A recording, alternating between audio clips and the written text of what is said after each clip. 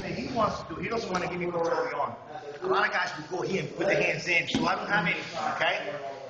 As soon as you feel that, what I try to do is I get on my knees, and as I'm getting on my knees, I push his arms with my chest.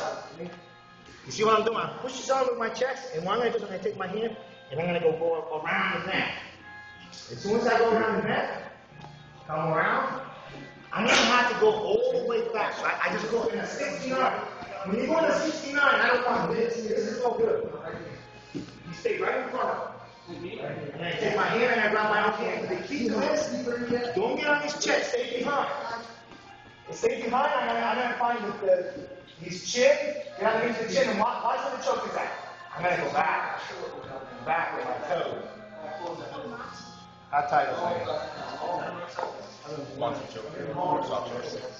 Huh? This is shit. You can take this a couple of ways. I'm teaching you the basics. A little later, I'm going to show you.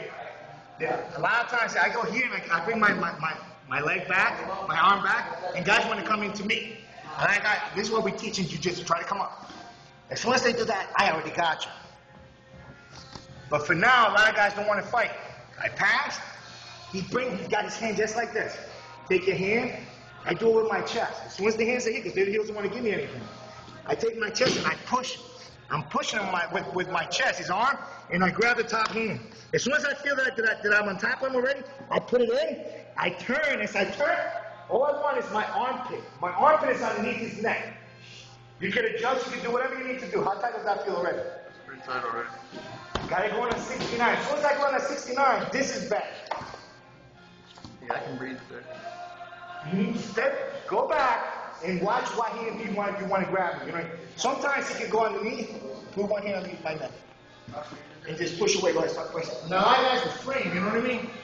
If you feel like you need to start turn your head in, turn your head in, and watch my toes. Watch my toes.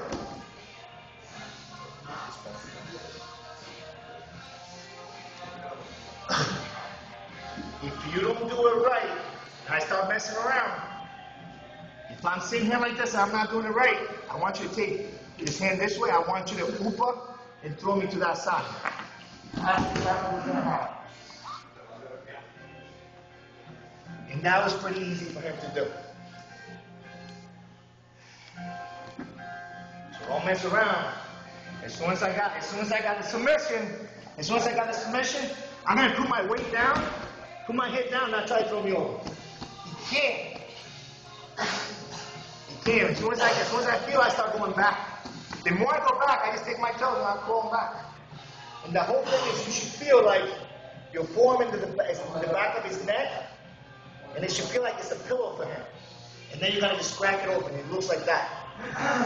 And that's when he's going to tap.